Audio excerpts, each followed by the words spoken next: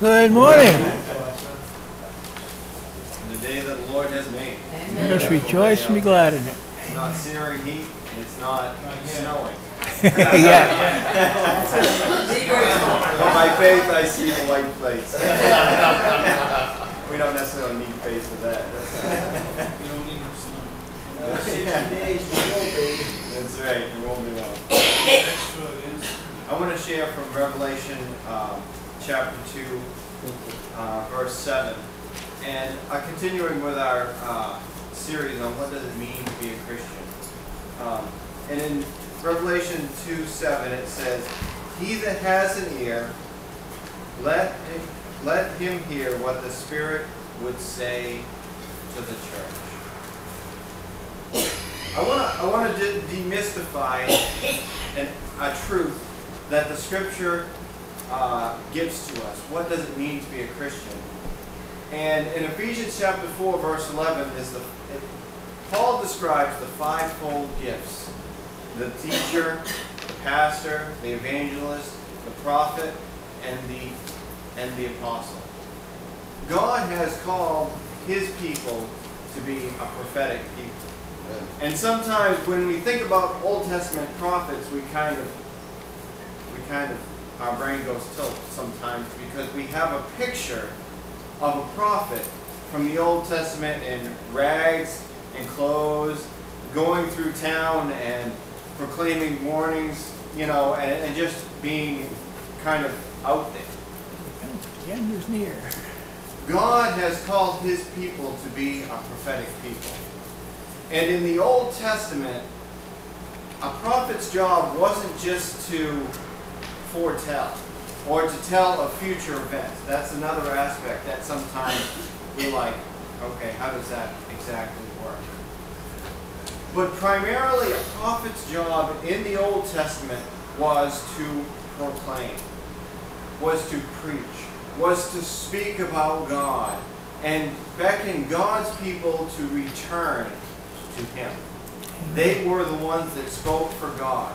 And God's Holy Spirit settled upon them at certain times when God inspired the Spirit to inspire those prophets to speak.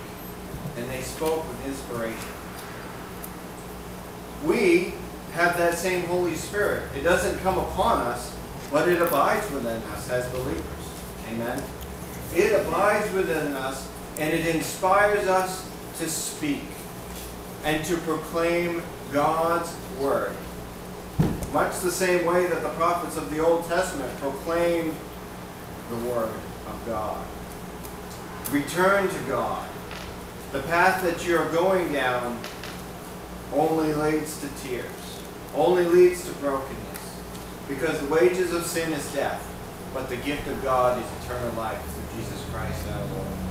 That should be the words that we proclaim to those around us. God has given to us a prophetic spirit. And that prophetic spirit simply means, and this is the part that I want to demystify for you, because what does it mean to be prophetic? It simply means to speak the heart and the mind of God. Speaking the heart and mind of God. Speaking it clearly, speaking it plainly, and speaking it boldly. And before we can ever proclaim the Word of God, the heart and mind of God, we first need to know what that heart and mind of God is for ourselves. How does God feel about me? Am I in that place where I can speak God's Word? And even if there is all of us are in a continuous process of being made into the image of Christ. And that's work of what the Bible calls sanctification. It's a process of being made whole, being formed, as much the same process as the potter forms the clay. Sometimes there are lumps, sometimes there are bumps, sometimes the clay, the soft, moldable clay, needs to be crushed down, and the process needs to be started over again. God has called us to be a prophetic people, to speak God's heart and God's mind to the body of Christ, to other believers, because He has called us to be a body ministry. Because this is just not about pastor. It's not about myself. It's not about those that hold some type of office. But it's about God's people reaching out and lifting. Because we're not all on the mountaintop at the same point. And we're not all in the valley at the same point. So those that are on the mountain, reach down to those that are in the valley. To those that are struggling and hurting. Lift them up. Lift them up.